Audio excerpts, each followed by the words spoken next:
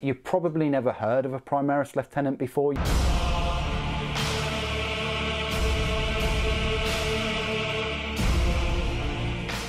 Hello and welcome to my review of the Space Marines Primaris Repulsor Executioner tank from Games Workshop.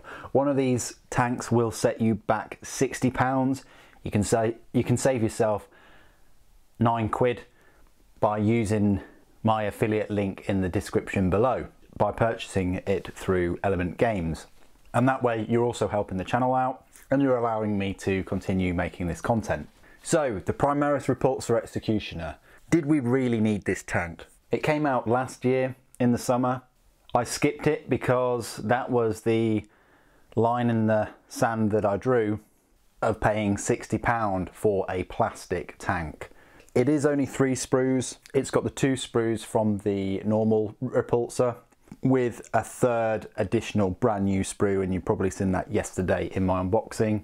They've obviously swapped this additional sprue with the kind of mini turret sprue that you would normally get with the normal Repulsor that has the sort of smaller onslaught Gatling cannon and you know, the turret itself and other bits and bobs. I think it looks better. This tank, it's actually got a bigger turret and things and a decent weapon, and it can still carry 6 Primaris Space Marines. Of course, that's an expensive way to do that. At the advent of the new slurry of releases for Primaris, such as the Assault Intercessors and new Eradicators, this Executioner is not just another metal box to put your Hellblasters in. With the release of the new units, Games Workshop have opened up its usefulness. Although if you still want to go down the cheaper route, you can always bundle them in a Impulsor for almost a quarter of the points cost, but only £15 cheaper in money terms. Anyway, what we'll do is we'll have a good close look at the miniature. I'll go through all the detail and things. We'll do a load of size comparisons. Wow. At the end of this review, you'll be saying thank you very much, because there are a huge selection of tanks on my desk today. So I'll really pop out the old size comparisons for you. And then finally we'll go through its rules and see why this is very much a pay-to-win miniature in the form of that ridiculous laser destructor weapon. So let's have a look at the model. It's a floaty tank. It's not a grav tank. It uses repulsor plates, which is a little bit like grav technology in that it really does crush, you know, forces the ground down rather than the anti-grav technology, which sort of, I want to say repulse. I shouldn't really use the word repulse, but you know what I mean. It reverses the magnetic field or whatever at different altitudes, and that allows like land speeders and things to hover. This really sort of crushes everything down as it's going along. Anyway, so because it's a kind of flying tank, it comes with one of these big bases and one of these weird stand things, which means you can only have it at a level point. It's an alright tank. I'm not a huge fan of sort of flying tanks anyway. Just give me tracks any day. There's just something about a rolling thunder, and yeah, we know it's the 41st millennium, and for many years we've been thinking, oh well, why? You know, there's land speeders, there's massive battle barges and things like that, but you know, your vehicles have wheels and your vehicles have tracks, and you know, one of the reasons is because the technology's kind of been stagnated, and kind of stick to what you know. Mechanicus and all the other boffins in the Imperium have, for many reasons, stuck to the technology they I want to say pretend to know, because they're all sort of praying towards it. But anyway, Belisarius comes along and he's like, no, we're going to just start creating lots of new stuff. Weapons, you know, propulsion units, armour, all kinds of things. Anyway, what you're looking at here is, well, it is a repulsor. What Games Workshop have done is they're stuck with the heavy bolters, but they've given you this new thing here. All right, so this thing right here is all the same as the Repulsor. Everything is the same as the Repulsor except for this bit here, this turret mounting plastic piece, and that covers up the side you know, mini sponsons. So yeah, we'll do some comparisons with Repulsors in the sense that these side mini sponsons are no more. So that's what they've done. They've also added this funky iron hail stubber thing on the back, like a tail weapon. I think you can swap that out though. And this is the Big Daddy. This is the brand new Big Daddy of the Repulsor. You can see that both of the weapons there are quite loose because I haven't glued them in. You don't have to glue them in. If you don't glue them in, then you can swap them. I'm not really sure why you wouldn't glue the Onslaught cannon in. I don't know why I haven't.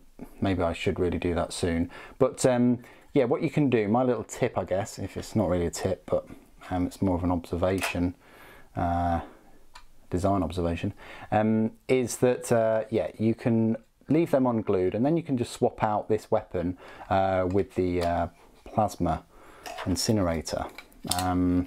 But what they've done is they've designed it pretty decently that you can just not glue those weapons in, and yeah, before you know it,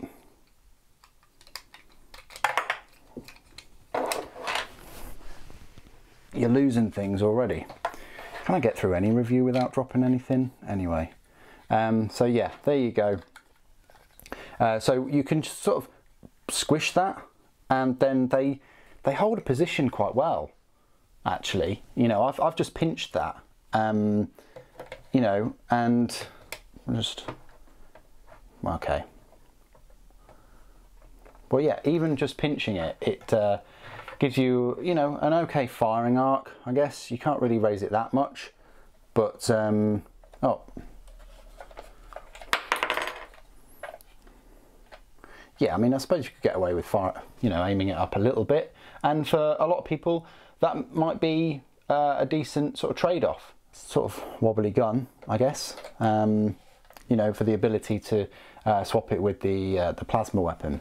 So the turret is actually like a big proper turret now, really cool looking, way better than the tiddly little Repulsor turret. It's also got these rear weapons, which is quite odd because their, I say, firing arc kind of does go to the side, so that's nice, and they move, so it's a turret within the turret, these two little turrets. But yeah, that's about it. So when the turret's facing that way, you've only got that kind of 90-degree firing arc, I guess, rear and at the side.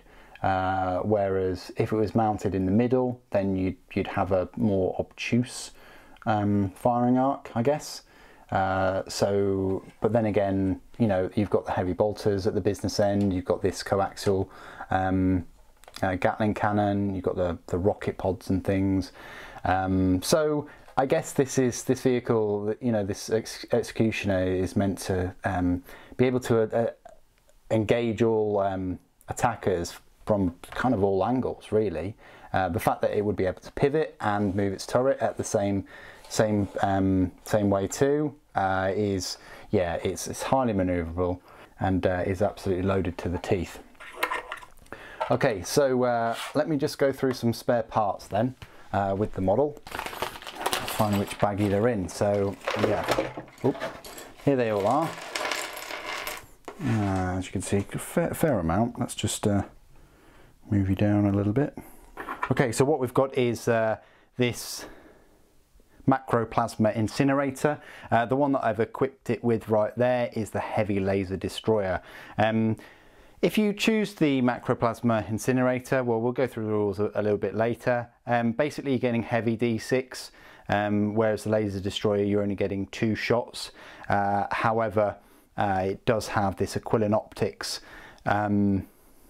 whereby both of these can fire twice, and believe you me, having almost 12 shots of strength 8 AP -4 is yeah, crazy. Likewise, having 4 shots at strength 10 AP4 is also pretty nuts.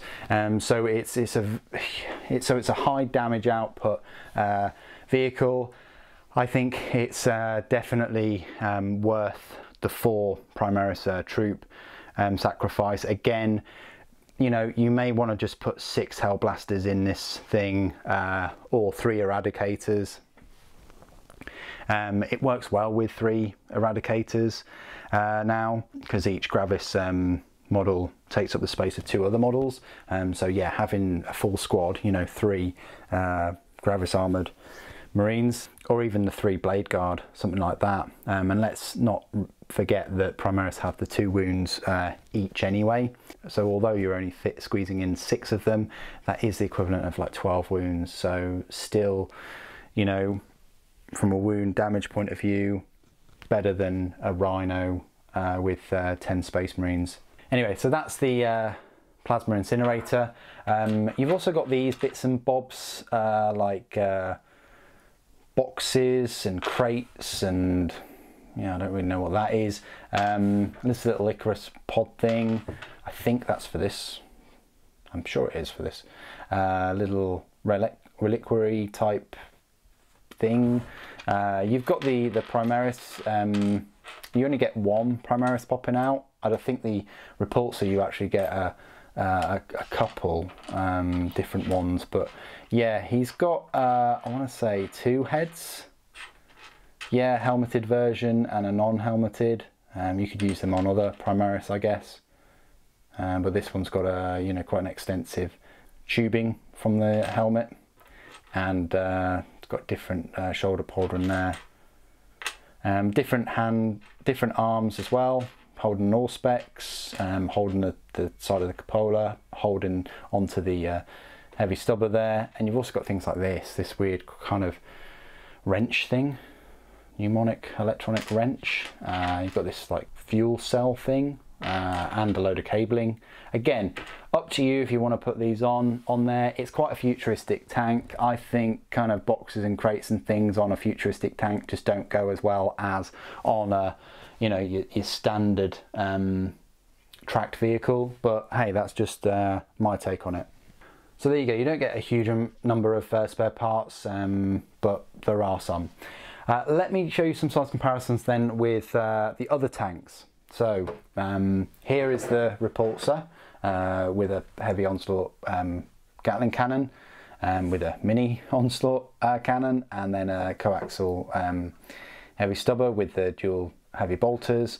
So you're not really missing anything from the front there. You know, just to point that out, the Executioner still has 4 front-facing weapons, and so does the Repulsor. It's just that the Executioner has 1 big main weapon that, you know, completely trumps the I say main weapon of a Repulsor, and the turret is much larger to sort of compensate from that. You know, looking at the sides, as I say, you're missing out on the side sponsons, but you get them on the turret, and then you still get a tail weapon too.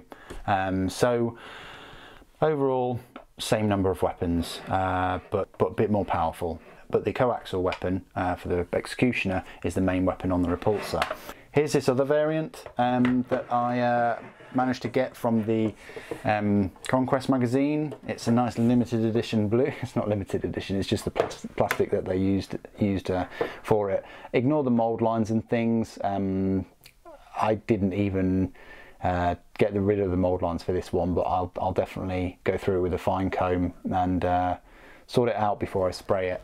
But this one, as you can see, has got the las talon and the twin link las cannon at the front. It's quite strange that the las talon, I think it's got a 24 inches, where obviously the las cannons at the front there have got a range of 48. So you've got this kind of secondary hull mounted weapon, which is double the range of its main weapon. So yeah, it looks a bit silly, but I wanted to have it with all the las cannons as possible. Anyway, I'm meant to be doing a size comparison and things. So they are exactly the same size. The turret weapon, well, with the heavy laser destroyer, that does go past the hull of the tank. If we just take the turret off and we compare it, because I think this is quite a useful comparison. Yeah, this is what a turret sort of should be. Everything's bigger. The back exhausts are bigger. It includes the same number of communication masts, and they contain then the same number of like frag launchers and boxes of launchers and things. Still has a pintle mounted weapon, and still has a coaxial weapon. It's just the weapon on this bigger turret is a main weapon, and it does make that look silly. I mean, this turret would look better on the upcoming Gladiator tank. Definitely, I think it'll be a similar kind of size turret, but of course the tank there is the size of an Repulsor. Anyway, apart from the turret, that's it. The rest of it is exactly the same, except for the you know, side sponsons. So I hope those kind of size comparisons have helped. Speaking of the Repulsor, it's over here, shunned away for being overly priced. Yeah, like I say, the difference between these two is £15, and yeah, the Repulsor is just not worth it in my opinion. It's going to be really interesting, as I said in my sort of previews of the upcoming Gladiator, which shares exactly the same chassis, how much they're going to try and charge for that, whether they're going to charge just £5 more at 50 or 55. I'm leaning more towards 55. If they charge 60 for it, that is going to be absolutely crazy. I'd love it if they charged it the same price as the Repulsor. I really would, but I've got a feeling that they're going to try for the £50 minimum. We'll see. But here's the difference. They both can carry the same number. I guess that the Executioner has, you know, 4 Primaris Space Marines less room inside for the energy capacitors or the plasma bank cooling system or whatever for the main weapon. That does make sense. But yeah, there's the Repulsor. Yeah, carries the same, but got a bit of a got a loose rocket launcher, I think there, mate. Sounds a bit dangerous. Bit of an open top. I mean, it's got the spaces there for 1, 2, 3, 4, 5. And maybe the 6th one just hides in the back or holds on. I don't know, but it's definitely given me the impression there that you can squeeze 6 in the back with the driver, and then this guy, or maybe this guy is everything. But yeah, that's the size comparison between the Repulsor, if you wanted to know just how big the Repulsor and how small the Gladiator is going to be. It's going to be smaller than the Executioner. Okay, so one of my favourite parts of this size comparison is my comparison between legacy tanks. I'm going to skip comparing the size of it to a Predator, because a Predator just doesn't have any troop transport capacity. So I'll compare it to a Land Raider right here. Some people put the las cannons on the front, some people put them on the rear. I do a mixture of both. But there you go. That's quite a decent one. You know, bearing in mind that the Land Raider, when it first was released, was, I want to say £30 or maybe even 35, but now this is sitting at £50. So for £10 more, you're getting this Executioner. Come on guys, what looks better? Clearly the Land Raider does. It's much wider, it carries more, you know, you can carry 10 Space Marines in there, but for some reason it's too claustrophobic for Primaris Space Marines, and they just can't fit in this this Land Raider. They refuse to jump in, even though there's a very nice, large, welcoming hole at the front. Anyway, yeah, so I'd say it's wider, and it is tiny bit longer, just a smidgen. But it's definitely wider. It doesn't have a kind of main weapon now per se, and that's where the Land Raider is now losing it to the Executioner.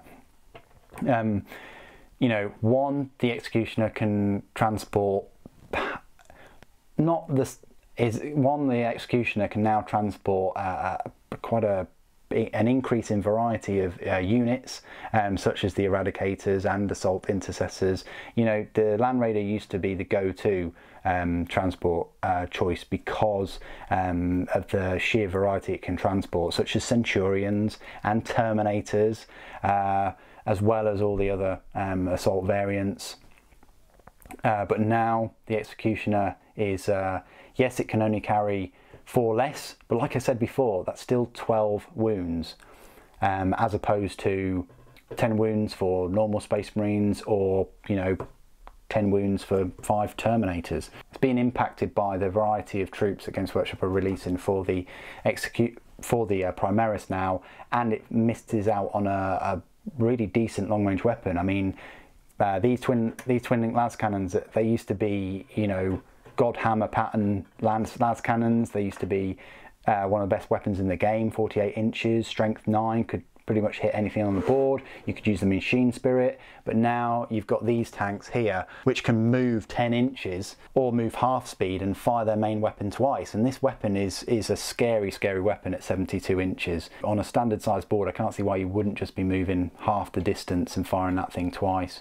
It will cause a lot of damage. Anyway, without going into too much tangent on the rules, that's it next to the Land Raider. I just want to show you it next to a Rhino. Why not? Everybody knows sort of the size of a Rhino.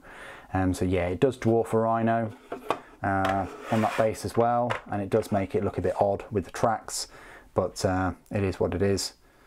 Yeah, it makes it look bigger as well. But the turret has now had the effect of making the tank look thinner, whereas the other turret made it look quite wide. That's just where we are. Anyway, final size comparison I wanted to make was with a big daddy of a transport. No, not the Mastodon. If you want to see a size comparison with the Mastodon, please put it in the comments below. But I will just show you it next to one of my Spartans. Now this is a whopper of a tank. So this is a super heavy tank, along with the Typhus and the Cerberus. It's a super heavy Land Raider. The door does open, and this thing can carry, I think, 20 Space Marines, quite a decent number. I love this this top turret thing, which is kind of, I mean, you can still fire it with part of the door, you know, part of the entryway open. I need to bend that back into place. Anyway, this bad boy has got quad las cannons on either side, magnetized, of course. Yeah, you could say that there are 2 twin-linked las cannons on each side, so quite a high damage output, but just that's it. You just got the 3 weapons there. But yeah, it's an absolute monster. Yeah, way bigger. Is it sort of taller? It's not as tall, you know, because of that stand, but it's definitely wider, longer, thicker, you name it. But yeah, that's a big daddy transport. But the Executioner is not a transport first, it's more of a main battle tank first that happens to have a, you know, a bit of a troop transport capacity. Okay, just a couple more size comparisons I wanted to make. I promise. Let's just do some normal kind of comparisons right here. Well, let's make it special. This is the new Lieutenant. You've probably never heard of a Primaris Lieutenant before. You've never seen one. They're really quite rare. Games Workshop don't produce many of these. So you may want to get your phone out and just record this part of the video, just in case they, you know, you never see one, you know, out of this video. But there's a Lieutenant out of the new Indomitus box set. Yeah, it makes them look smaller having them on these stands. Here are some other Space Marines. Are Primaris now getting bigger? No, they're staying the same size. Thank God for that. But yeah, compared to Sly Marbo, I mean, crikey, Sly Marbo almost looks like a, I don't really want to say it, but a Gretchen next to one of these tanks.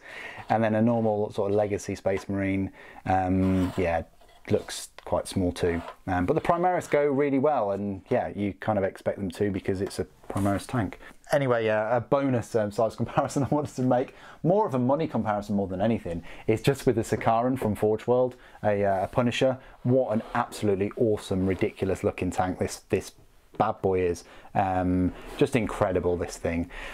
And this is one of the reasons why the price of the Executioner put me off, because I think the Sakaran was about 70 odd pounds or so, you know, just a normal one. They're now sitting at, I think, 85 or 87, almost £90 for one of these Sakarans, because Forge World have just bumped the price up over the past 3 or 4 years.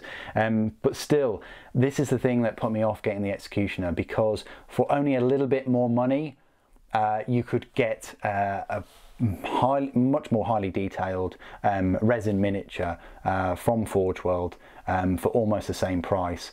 And you know, looking at the 3 sprues of the Executioner, that just really put me off that they're charging such a high price for just plastic miniatures. Now you could look at it that Forge World have increased their prices so much that that's not as tangible as it once was. But yeah, can you imagine Games Workshop releasing a £60 tank, you know, 3 years ago, let alone 4 years ago? Pretty much unheard of. Anyway, I just want to show you the little comparison there and make a point about pricing. So this is my part of the review where I will go through all of the rules for the Repulsor Executioner. You can find these in your, I say, brand new Space Marine Codex that came out less than a year ago in September, but because of the new edition and Indomitus and all of the new Primaris releases, Games Workshop will be releasing the new Space Marine Codex in October. So if you're watching this in October, in only a couple of months' time, I was thinking the other day, crikey, it's only like 4 months till Christmas. Anyway, if you're watching this in October, have a little scout out, because there should be a new Space Marine Codex in the wild, and probably will have updated rules for this tank now, or change points cost or something. Anyway, it's an odd one because it's a heavy support choice for Primaris, and Primaris only have the other 2 heavy support choices, the Eliminator Squad and the Hellblaster Squad. So it's kind of like the first heavy support tank for Primaris. Of course, the Gladiator will easily be a heavy support choice, but until that comes out, this is the #1 daddy for that. So it's a power points cost of a 15 and a points cost of 215. You're going to have to buy all of the other extra weapons for it though. You know, for instance, the Heavy Laser Destroyer is 40 points. The Heavy Onslaught Gatling Cannon is 30, so that's another 70. So you're already looking at 285 points before we look at all the little coaxial weapons and things. So it's a pricey one. You know, it's going to be over 300 points match play. What do you get for those points? Well, it's one of these units where its remaining wounds affects the rest of its stat line. Someone the other day, I think in the comments, said, oh, aren't all units affected by damage, the stat line, like vehicle wise? No, not really. The Myphitic Blighthauler is a classic example, and one of the reasons why it's so damn good is because although it's a little vehicle, the amount of damage it takes, it doesn't affect its stat line, which is fantastic. So there are units out there that aren't affected by damage. Anyway, this one starts off with 16 wounds, and if it's got between 9 and 16, its movement speed is 10 inches, ballistic skill 3+, and 6 attacks. Between 5 and 8 wounds, its movement speed is 5 inches, ballistic skill 4+, and attacks a d6. And then between 1 and 4 wounds, its movement speed drops all the way down to 3 inches, ballistic skill 5+, and attacks 1. The rest of its start line reads as follows: as weapon skill is 6+, strength 8, toughness 8, 16 wounds, leadership 9, and a save of 3+. I hear a couple of you asking, well, Super, how does that compare to a Land Raider, you know, your normal basic standard Land Raider? Well, it's exactly the same strength, toughness, and number of wounds, except where the Land Raider beats it, it's that save. It doesn't get a 2+ save like the Land Raider does, which makes Land Raider much more survivable. They make Land Raiders in a different way to these metal boxes. Anyway, a Repulsor Executioner is a single model equipped with 2 Fragstorm grenade launchers, heavy onslaught Gatling cannon, macro plasma incinerator, 2 storm bolters, twin heavy bolter, twin Icarus Iron Hail heavy stubber. It also has auto launchers, so it is a moving fortress. Throughout 8th edition and 9th edition, I guess still going to go through 9th edition, we're seeing Games Workshop put as many weapons as possible on units. They first started doing it with the Repulsor itself by putting an obscene number of weapons on, you know, comparing it to keeping it simple and having a Predator with like 3 main weapons, or a Land Raider with the 3 main weapons.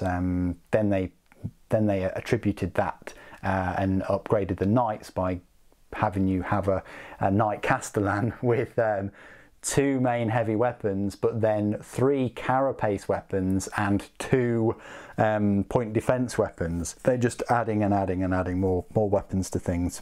We'll go through all of the weapons and what they do. So let's pick out the main weapons first of all. You've got 2 options: the heavy laser destroyer, which mine is equipped with and can be swapped over to the macro plasma incinerator. So the heavy laser destroyer, it's a range 72-inch weapon. It's heavy 2, strength 10, AP -4 and damage D6.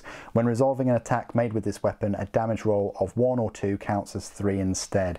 That's pretty horrific. So you get a 1 or a 2 on that damage, and it's just a 3. So let's face it, you're going to be damage of 3 or more with this one.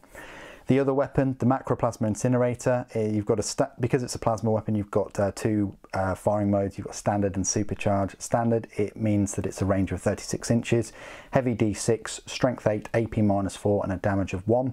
When you can supercharge it, it's a range of 36 inches, heavy D6, strength 9, AP -4 and a damage of 2. And for each hit roll of 1 made for attacks with this weapon, the bearer suffers 1 mortal wound after shooting with this weapon. Up to you whether you think that's worth it for the extra strength and the extra 1 damage. It does have 16 wounds, so it can take a beating if you wanted to just supercharge that plasma all through the game for a bit of fun. Anyway, the other weapons, the Fragstorm grenade launcher, it's a range 18-inch, assault D6, strength 4, AP0 and a damage of 1.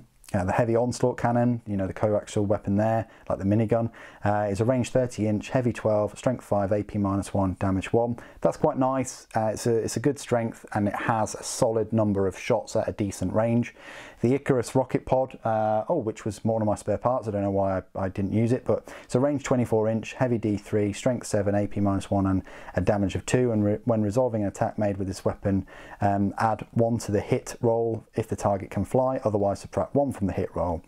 You know, you're going to have 2 or more shots statistically with that one. The Iron Hail heavy stubber is a better range. It's 36 inches. It's heavy 3 shots instead of D3. Its strength is lower at 4, AP -1 and a damage of 1. And then you've got the storm bolters. They work as usual, so 24-inch rapid fire 2, strength 4, AP0 and damage of 1. Then you've got the twin heavy bolter, which is that hull mounted weapon. They work as they always have. That's range 36-inch, heavy 6, strength 5, AP -1 and damage 1. And then the twin Icarus Iron Hail heavy stubbers. The 36-inch range, heavy 6, strength 4, AP -1 and a damage of 1. And when resolving an attack made with this weapon, you add 1 to the hit roll if it can fly, otherwise subtract 1 from the hit roll. So might be worth picking those out instead of the rocket pod because they're better range. They've got many more shots. They just fail with the strength side of things, but you could use them against standard infantry, I guess. War gear options. The model can be equipped with 1 heavy laser destroyer instead of 1 macro plasma incinerator. This model can additionally be equipped with 1 Iron Hail heavy stubber. This model can additionally be equipped with 1 Icarus rocket pod. Abilities. You've got Angels of Death. You've got this new ability which we've never seen before, called Equivalent Optics. If in your movement phase this model does not move or moves a distance less than half its move characteristic, it can shoot with its heavy laser destroyer or macro plasma incinerator twice in the following shooting phase. The weapon must target the same unit both times. I don't see any downside with that. That's amazing.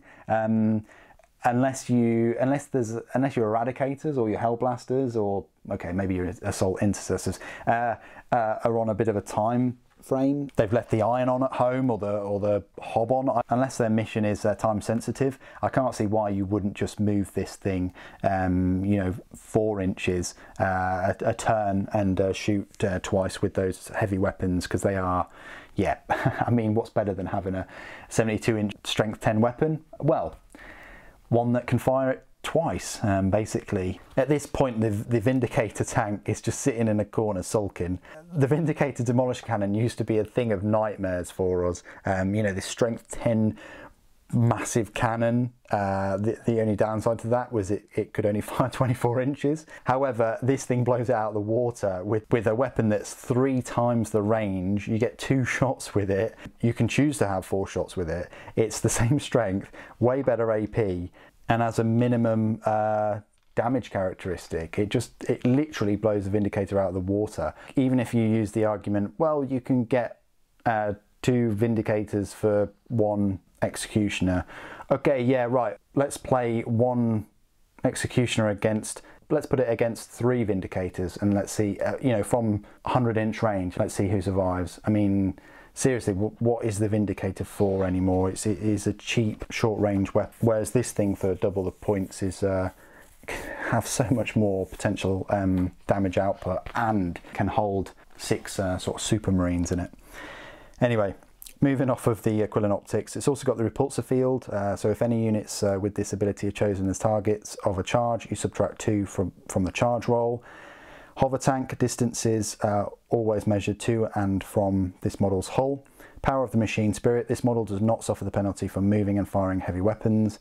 Auto launchers, instead of shooting in your shooting phase, this model can use its auto launchers until the start of your next shooting phase. When resolving an attack made with a ranged weapon against this model, subtract 1 from the hit roll.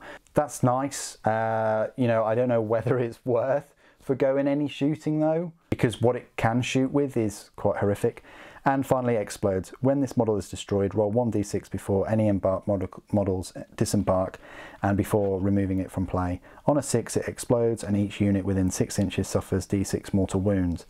Transport. This model has a transport capacity of 6 Chapter Primaris infantry models. Each Mark 10 Gravis model takes up the space of 2 other models. It cannot transport jump pack models.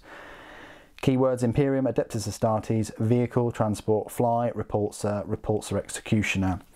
So there you go, that's all the rules. A very exhaustive review from me. I think it needed justice doing it. I've enjoyed reviewing this tank much more than an upcoming review of another unit that I shall not speak of its name. But if you want to find out what that unit is, you know, stay tuned to the channel. Is it the best tank in the Space Marine arsenal? Yeah, pretty much. You know, it's the speed of a Land Raider with a ridiculous long-range weapon on it, and it can transport Primaris now with the advent of the Eradicators and the Intercessors. If you didn't already believe that Hellblasters were scary enough to put in this thing, you can now put some range 24 melter armed, Gravis armoured Primaris in there, as long as along with some close combat specialised Intercessors. It also looks way better than a normal Repulsor as well, you know, with that big turret. And if you leave all the boxes and things on the sides off it, again, I think that helps its aesthetic too. Its downside obviously is that it can only carry 6, but 6 Primaris is still pretty decent in the grand scheme of things. And its other downside is it doesn't have you know, an invulnerable save or a 2+ save. But then again, you've got to ask yourself, well, what vehicles do in fact have an invulnerable save? And there is only one, and that is the Impulsor. For that, you're going to have to forgo one of the main weapons, or even the orbital comms array or something, which is, you know, very useful. So there you go. What do you guys think of the Repulsor Executioner? Similar to the Adeptus Mechanicus Scorpius tank, I actually found it better than I expected. I did have some reservations for both these two models last year and the Chaos Knight, and all 3 of those models actually I really enjoyed building and looking at the rules and reading up on. So I'm pleased I did eventually get them in the end. Thank you so much for your patience. I don't normally do that. I normally try and acquire everything I possibly can, all the new stuff, and bring it to the channel as quickly as possible. Like all of the new Primaris and Necron releases, you'll see all of those typically on the release day.